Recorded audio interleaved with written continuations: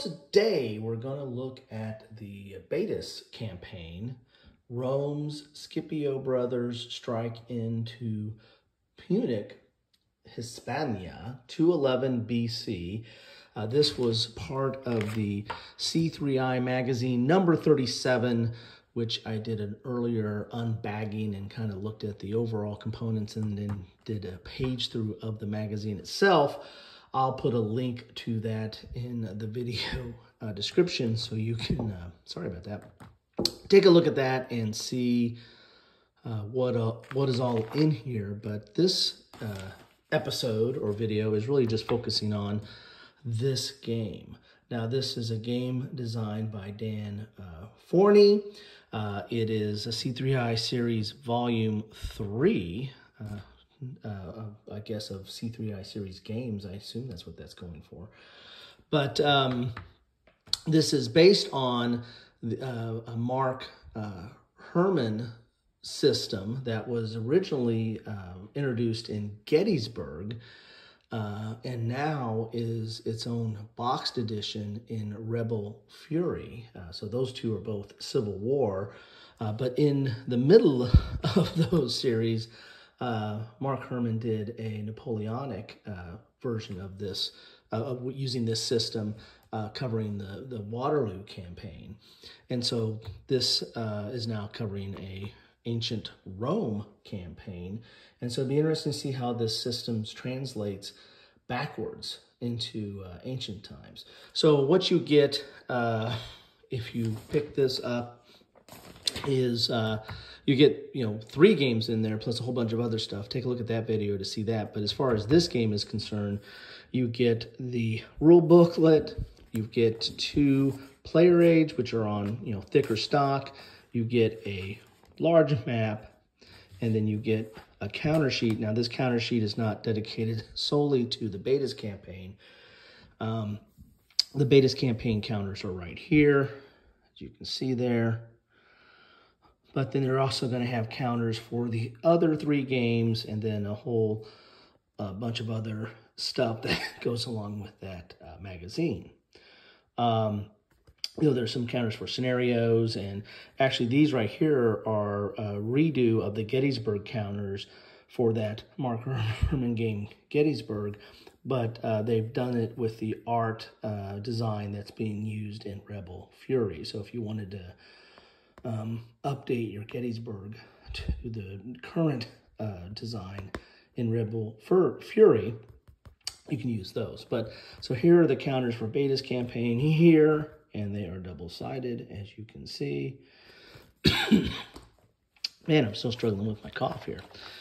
Then you have the paper map, which is good thickness for a paper map and nice graphics there. I only cough when I talk, so maybe I should just shut up for a while. So there you go. There is the map there. So nice map. You've got a Carthaginian victory point box. You've got a Roman victory point box right up here. You've got some turn track and attack moves remaining. You've got a terrain key. And then you've got some nicely done terrain on the map here. So there you have that. You have this, you get these player aids, which this gives you the sequence of play and the terrain effects chart, which also gives you the terrain, movement, combat effects, and any notes. Then you also have a combat summary here, combat resolution table, and night desertion and all kinds of half bribe and double bribe. You got all kinds of cool stuff here. So this definitely adds on some rules that you would probably not going to find in the Gettysburg and the Napoleon or the Rebel Fury series of games. Let's take a look at the rule book here. Let's go in a little bit more here.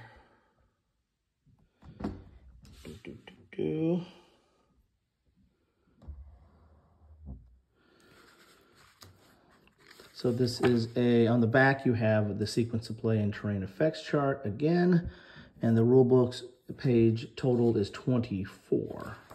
So 24 pages. It's dual column, full color.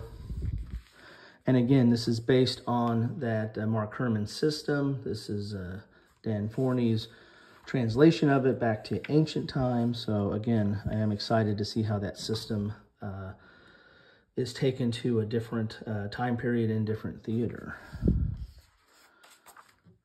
So here's your setup, first turn sequence. There's your setup map where the forces are going to be setting up. Your commanders are these circular discs that we saw there. So these are the commanders here. You can see that. And you've got, here's your sequence of play. You have a command phase, you have an organization phase, you have a movement phase. And then you're going to have a combat phase. Now, this is operational. I mean, when you see words like campaign, those typically are not tactical but in nature. But so this is very much kind of an operational type view of the of this conflict. You're going to have, at least in the earlier systems, there were, the leaders basically kind of represented a headquarters and an area of orders or a range of orders which they can, command the troops. And I imagine that's probably going to play similarly into this system, I would think. Here's all the combat. And even though you see a lot of pages and examples in here, the combat is not that complex. At least in the general series, it wasn't that complex. I can't believe it's going to be that much more here. Then you have an end phase. And this is where you have like the knight desertion, the half bribe and double bribe, some of those kind of things. So this is probably a matter of trying to see who's going to stay with the forces. So this is kind of another way of kind of dealing, I guess, with the morale or the cohesion of the forces. And there you have it. So that the rules themselves are only 13 pages. And then we have a lot of historical notes, and I really like that. This is why I play war games, is to kind of learn a little bit about the history and the conflict. So from page 14 to maybe the rest of the book here. Now 14 to 18 is historical notes, and then you get designer notes from 19 on. And I think this is where he's talking about after playing Mark Herman's elegant Waterloo campaign. That was the second in this series. From C3I number 33, I immediately realized this was a perfect game system to portray my favorite campaign from the Second Punic War. So that's what inspired him. The Waterloo campaign inspired him to use this system. And the Waterloo campaign, kind of took the original Gettysburg, which is more of a tactical focus. I mean, it was on the Battle of Gettysburg. And this system, as I said, really plays better in an operational sense. And so the Waterloo campaign was a little bit more operational bent, and this is more operational bent. And Rebel Fury, for that matter, and I did an unboxing of that as well, and I'll put a link to that in the description down below. That feels a little bit more operational as well. It's dealing with 6 different battles, but again, this system, I think, feels at the very least grand tactical, if not kind of operational. So there's the designer notes, and then kind of breaking down the forces with a couple of charts there, and there you have it. That is what you get with the Baetis campaign. Looks very interesting. I like this system. This system is not that hard to get into. I liked... out of all the ones I played, I haven't played Rebel Fury yet. I just did the unboxing and had to go travel. But I did like Waterloo. I liked how this system played to the operational sensibilities. And so I did like the Waterloo campaign a little bit better than the Gettysburg. Not that Gettysburg is not bad. Gettysburg is a fine game. But, and I like it because it presents a different perspective of that battle, and kind of uses some different systems that we haven't seen before for portraying that battle. But I think this fits better in an operational sense. So anyway, so if you want to get a hold of this game, you need to pick up C3I Magazine number 37. This is what that all goes along together with this game. And I said there's a lot in that magazine or in that package. Anyway, that's what I have for you today. Thanks all.